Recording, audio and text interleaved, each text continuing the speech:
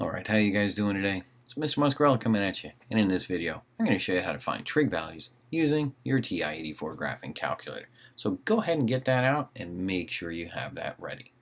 Alright, here we go. Now before we get started, there's two important skills you got to know. First is where each of the 6 trig functions are positive, and the second is how to set your calculator to the correct mode. Now knowing where each of the 6 trig functions are positive, a lot of times you'll hear a mnemonic. All students take calculus. Now in each of those quadrants, the reciprocal function of sine, cosine, and tangent are also going to be positive. So you're going to have to make sure that you know where each of the 6 trig functions are positive. Second thing is how to set the calculator in the correct mode. And a lot of times you'll get a hint on this based on your directions. Now to do that, like in these directions right here, you'll see the phrase 0 is less than equal to theta is less than equal to 360, so then that tells me I need to be in degree mode. So if this were the case, I would set my calculator up so that my mode is in degree.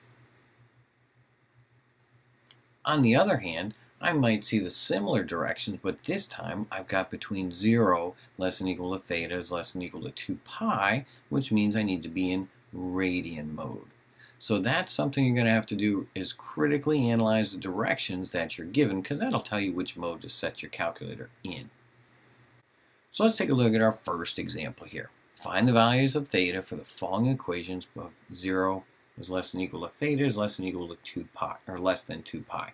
Now what this kind of tells you direction-wise, 0 to 2 pi, that's one full circle, one revolution. Now when I take a look at my function here, I have cosine of theta equals negative 0.8471. So that tells me cosine is negative. So when I'm kind of thinking about that, I want to look at which quadrants theta would be negative. My cosine is negative up here in quadrant number 2, as well as down here in quadrant number 3. So if I kind of think about that just real quickly, I'm going to have two different angles.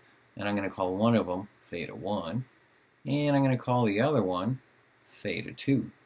So I'm going to have theta 1 and theta 2, and I've got to find what those two numbers, what those two angles are going to be that would give me a value of negative 0.8471. And to do that, we're going to go back to geometry, because I'm sure you probably remember this from geometry. Now when you're given cosine of theta equals blah, some number or value, sometimes it'll be a fraction. In order to solve that, we're going to write down theta, and actually theta 1 is going to be equal to our cosine of negative 0.8471. Now when we do that, we're going to get a value. So we're going to plug that into our calculator and see what value that we have. But what I want to make sure is that my calculator is in the right mode. How do I know what mode I should be in? Well, I look right here for 0 to 2 pi. So that tells me my mode needs to be in radian. So make sure your calculator is set up so it looks just like mine. Once it is, then we're good to go. What I'm going to do next is actually type in our cosine. And that, if you look down here, right above the cosine, you see in blue cos negative 1. So that's where arc cosine or inverse cosine lives. Same thing with arc sine and arc tangent. They're all right there. So to get to that, you're going to have to hit your second key first, and then arc cosine. Then go ahead and type in the value.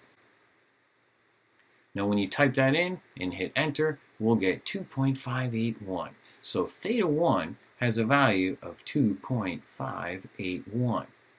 Now that's this number up here. So that's 2.581. Now to get all the way down to this other spot, down here, when I'm going from quadrant 2 to quadrant 3, this is where I'm going to actually have to find a reference angle. To figure out what that reference angle is, I'm going to have to invoke pi. So to find my reference angle, so now we're actually going to change a little bit here.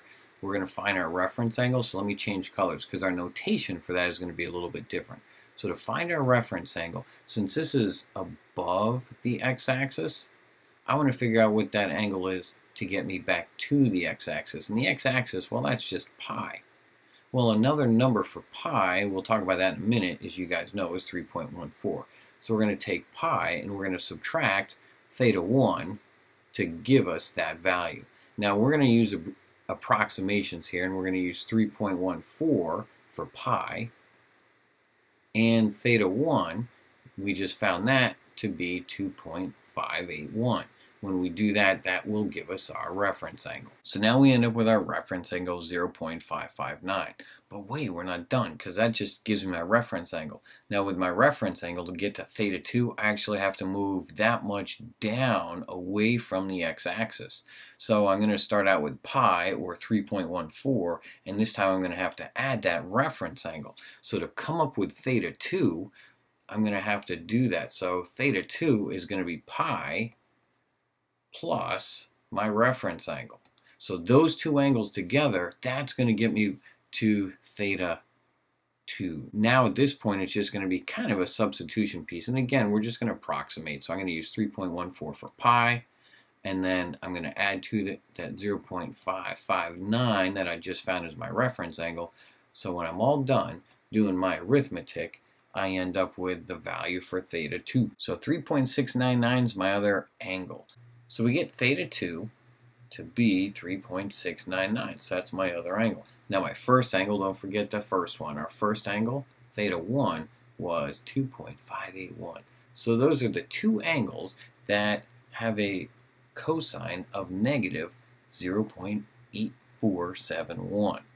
That's not so bad, but again, you've got to make sure that you pay attention to mode, and also that there are two different values, one in the second quadrant and one in the third quadrant. And we're going to actually have to use reference angle stuff to help us come up with that second value, that second theta.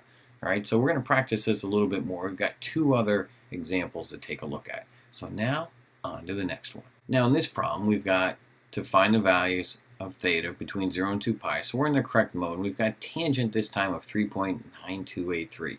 So first thing I want to do again, tangent. Where's tangent going to be positive? Well, tangent is going to be positive over here in quadrant number 1.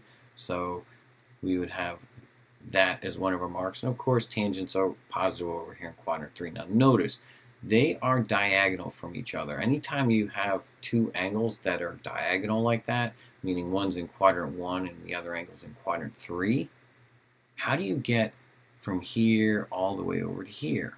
Well, that's a semicircle. That's halfway around. And a full revolution around would be 2 pi, but we're only going halfway around. So once I find one of the angles, to get the other one, all I'm going to have to do is add pi to that. But more on that in a minute. So again, when we go to solve this, we know we've got two angles, theta 1 and theta 2, and we're going to go ahead and find theta 1 first. And to do that, we're going to find the arctangent, so tan negative 1, of this decimal, 3.9283. So we'll go to our calculator and we'll just type that in. Now when we go ahead and type that in, arctangent of 3.9283, we get a value of 1.322, so that is going to be the value for theta 1. So theta 1 is going to be 1.322. Now to find the other one, to find theta 2, so I'm going to go halfway around, so I'm going to have to add pi. Now to find theta 2, all we're simply going to do is take pi, and we're going to add that to our theta 1, the first theta that we found. Because they're halfway around from each other, one's in quadrant 1, one's in quadrant 3, a half a revolution. So all we're going to do is just add pi to that. So using our approximations now, we're going to use 3.14 for pi, and then the 1.322 that we just found. And when we add that together, our second angle is going to have a value of 5.161. So that is one angle right there, and the other angle, the first one we found, theta 1, is 1.322. So those are the two angles that have a value of 3.9283. And that's all well and good. We've done one that's involving cosine, one that's involving tangent, but when you have ones that are involving one of the other functions, such as secant, cosecant, and tangent, we've got to do something a little bit different for those. And those, we're going to do one of those type of problems next. So here we go with that one. Now for this example, we're going to work with cosecant. And cosecant is going to be positive in quadrant number 1, of course, because everything is positive there. And cosecant is also going to be positive over here in quadrant number 2. So I've got two quadrants that are right next to each other. So again, I'm going to have to find two different angles that have a value of 4.2706. Now to start to solve this problem, after we recognize where cosecant is positive, what we're going to do next is we're going to change cosecant into sine because they're reciprocal functions. So cosecant is the same thing as 1 over sine. So I'm going to rewrite this like this to start with. Now what I'll do is I will take the reciprocal of 1 over sine is just sine theta, but then I'm going to take the reciprocal of 4.2706, that's going to be 1 over 4.2706. So that's how I'm going to get started with this. Then when I go to find my first angle, theta 1, I'm going to take the arc sine of 1 over 4.2706. And the reason why I go about that this way is because there is no cosecant button on my calculator. There's no secant button on the calculator, and there is no cotangent button in the calculator. So when you have one of those functions, you have to change it to its reciprocal trig function, and then you can go ahead and work with it. We're going to go ahead and go over to our calculator, and we're going to type in arc sine, so second and then sine -1, and then we'll go ahead and type in the value that we had before. Now to do this, here's one of these tricks on the new operating system. If you hit alpha and then y equals, notice that very first thing says n/d. So that'll be numerator denominator. So I like this because it sets it up real nicely for us and actually looks like what the problem is. So we'll have 1 in the numerator, and then we'll just type in. So now did you get the same thing I did? 0.236. Hopefully you did, that you keyed that in correctly. Now if you don't have the newer operating system, or you have an 83 calculator, then it's going to look a little bit like this. In the older operating system, you would just enter it as arc sine and then 1/4.2706, and you'd get the same value of 0.236. So either way you type it into your calculator, you'll get the same thing. So that gives me the value of theta 1. So theta 1 had a value of 0.236. So that's up here in quadrant 1. So let's kind of think about that here for a second. So quadrant 1, that's where theta 1 is. Now my other angle over here in quadrant number 2, theta 2, that spot. Now since I want to go 0.236 backwards, that's actually going to be my reference angle because my original angle, theta 1, was in quadrant number 1, which means my reference angle would have the same value. So I'm going to go backwards 0.236 because that's the reference angle. So that'll actually give me what the value of theta 2 is. So I would just do pi minus my first angle. And then when I key everything in, so 3.14 minus 0.236, when you do that arithmetic, you'll end up with a value of 2.904. So one of my angles is going to be 2.904, and then my other angle, theta 1, which is up in quadrant 1, that's going to be 0.236. Alright, so now this video is just about over, and you should be able to find trig values using your TI84 graphing calculator. Thanks for watching. You guys get out there with your buddy TI, and you solve some of these types of problems. Peace out.